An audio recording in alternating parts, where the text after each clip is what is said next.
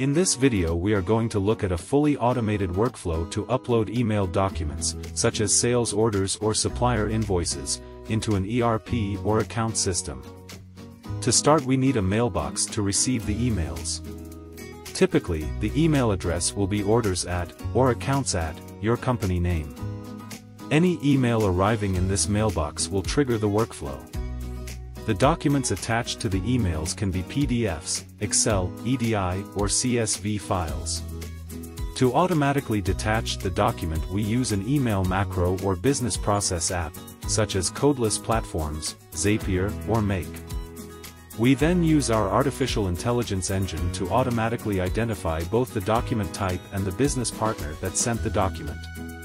If the document recognition step doesn't find a match, the document is sent to customer services for review.